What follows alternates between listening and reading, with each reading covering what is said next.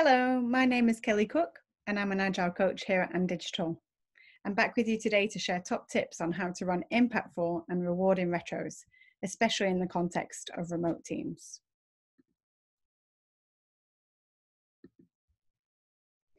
We all want to work in high-performing teams that deliver great products for our customers, and your retros are such an important part of that journey. They need to really make a positive impact. You need to be sure that they're going to solve your problems, and they need to generate genuine improvements in team effectiveness. But when teams are remote, it can be a bit trickier to create the participation and energy needed for that. And so here's the three things that I think you need to focus on. The first is fostering collaboration. The second is removing barriers to effective communication. And the third is maximizing engagement of the team. So let's deep dive into all three of those things. Fostering collaboration. To create the conditions for effective collaboration, I recommend you encourage the team to be as explicit as they can in their communications. Don't leave space for assumptions and confusion and misunderstandings. Make sure that you're investing efforts into team bonds and building rapport in order to create psychological safety, trust, and connection.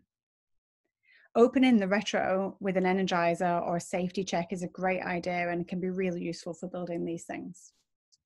For connection, it's really important to have cameras on wherever possible, but I do acknowledge that sometimes Wi-Fi and other issues get in the way of that, so be mindful. Make sure that your collaboration tools make it as easy as possible to run a great, rewarding retro. So consider where you'll gather people's opinions, how you'll share the sprint data, how you'll vote on the most important actions to implement, and how you'll keep to time. Finally, don't just rely on one form of communication. Flex to meet the needs and preferences of your team. For example, the activities and time boxes might be written out beforehand and shared beforehand in the meeting invite and on Slack, as well as then verbally introducing them in the session itself. Removing barriers. So what are some barriers to effective communication in retros specifically?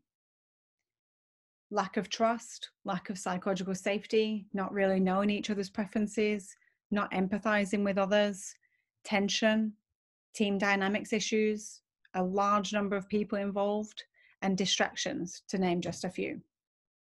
As facilitator, you need to help overcome these barriers in the session. So get some alignment up front as a team by agreeing what your team charter is, what's important to you, and make sure that when you run your retro, it's aligned with your team agreements and standards and etiquette. It can be easy to get lost during these sessions as well. So help people stay on the same page and stay on track and stay focused by using a shared digital whiteboard and by summarizing the discussion points and decisions regularly, and especially the actions. If it's a large team, then it can be harder to hear everyone's ideas, and it can be harder for people to feel safe to speak up as well. In this case, I really recommend breaking into small groups to work through a particular topic and then share back to the main room to achieve shared understanding as a team. And finally, remember that how you say things is just as important as what you say. The third and final piece is maximizing engagement. In my last short video, I shared tips on designing your retro format. So here's where you need to bring it to life and get everyone active and involved. Make sure that you set the scene really well at the beginning. Remind everyone once again what we need to get out of our hour together and why it's so valuable, why your contribution matters so much. Use an energizer to get everyone's headspace in the room and focused. And I always recommend sharing the facilitator role if you can with others in the team, so that they're also playing an active role, either as a scribe or timekeeper or something else that's useful. Once you've got a little bit of engagement there, protect it using open questions and inviting people to share their thoughts, especially if they've been quiet for a while. Don't forget that as facilitator, you have to role model the energy that you'd like from the team. The other angle to think about is that engagement in retros dies down when actions aren't implemented, and therefore the sessions lose value because they're just not having the positive impacts that they need to. So make sure that doesn't happen to yours. Make sure you review last sprint's actions. Did they get implemented? Did they result in actual improvements for the team? And when committing to this sprint's actions, ensure that the team has decided who's going to do what and by when. I always find that pairing on retro actions works quite well, and it's also really useful to add them to the sprint plan as you would any other user story.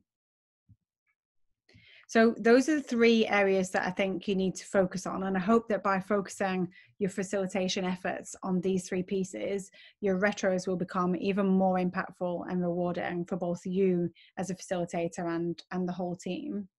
We'll share these slides along with the video, and at the end, you can also find a few helpful resources. So there's examples here of how to run a safety check, the types of open questions that can stimulate debate and discussion, and then also some links to further reading and recommended tools. If you'd like some support, then do get in touch on LinkedIn or email hello@and.digital. Otherwise, thanks for listening and bye for now.